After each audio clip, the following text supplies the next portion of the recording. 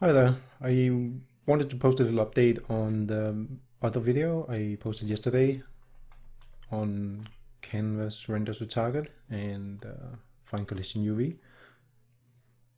So this time I'm going to show one of the problems I had. So I turned on physics for this box here. So as you can see, when I shoot this, depending on the rotation, the holes I'm shooting here, they're going to change from either sticking out or, well, being into the box. And that's because, as I said, I'm painting this in worldspace. So thanks to Ryan for pointing out that it's actually quite easy to just fix this by converting back and forth. I didn't know how to do that in the material when I did it yesterday. So I'm just going to show real quick how to fix that. So inside the cube here, I take the hit normal. It's actually not the hit normal, it's actually the hit direction.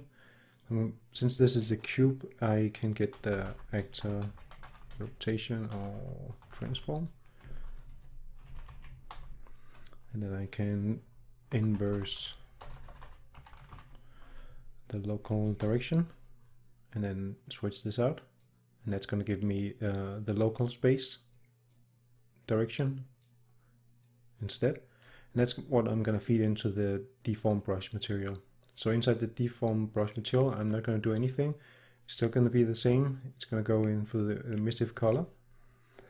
But inside the material I use for the box itself, while the deform texture is going in here, I'm going to take this multiply and I'm going to insert a transform node, which I honestly didn't know about, but it is super handy for this kind of stuff here. So it's definitely one I'm going to be using in the future.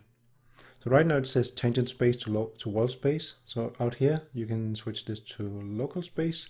So it's going from local space to wall space. So it's really generic, this node here. So if we now save this and switch back to the map, and then shoot, still shooting the holes as it should.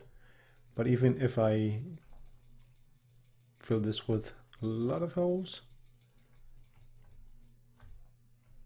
well, except a few of them, I managed to hit them from a weird angle. But as you can see here, if I can catch it, it's going to stay the same no matter what I do. So no matter which direction it's turning. I have no idea how I managed to punch a negative hole in that.